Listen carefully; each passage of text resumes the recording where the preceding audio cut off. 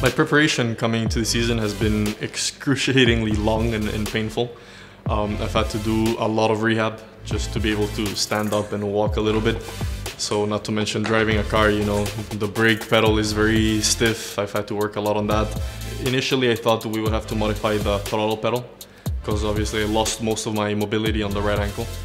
But actually, I did a private test a few months ago, and I am just able to press it, so that's great.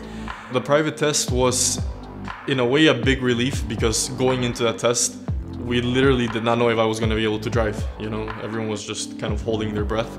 So when I did the first lap, I was okay, it's possible. But then it also brought many concerns for me personally because all of a sudden it really hit me how hard this comeback is going to be, you know. Just to get back into the rhythm of the car, feel confident again. I kind of had in my mind, I had the feeling from 2019 where everything came very easy to me and I felt super natural inside the car. And all of a sudden I found myself, you know, really struggling to get to the pace. And it was a bit worrying, you know, I was not expecting it to be so hard. But eventually the progress started to come and it came very quickly throughout the days of testing we did. The main issue I will have now in the beginning is the brake. You know, my left leg is not as badly damaged as the right one, but I had multiple fractures there as well. And I have to rebuild again the muscle, the strength and the endurance to keep pressing that brake so hard throughout the whole race. So that will be tough in the beginning and that's my main focus. All of last year when I was in Miami doing the rehab, I was smart and I continued doing the normal training for the neck. So, you know, it's not like I've had to build my neck back up from scratch. I would say the biggest things we've worked on have been the left leg to get it ready for the brake.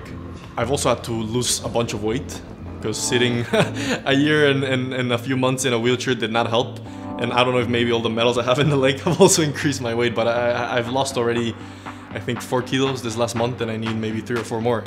So for people that don't know, the weight in these categories is very on the limit, especially if you're a taller guy. So my goals for this season is firstly to get back up to speed, to find myself as a driver like I was in 2019 and kind of beam that old me again. I don't have huge expectations, especially for the beginning of the season, but I'm definitely a very competitive guy and I know I will be aiming for podiums and wins. And I'm pretty confident we can get there with some work.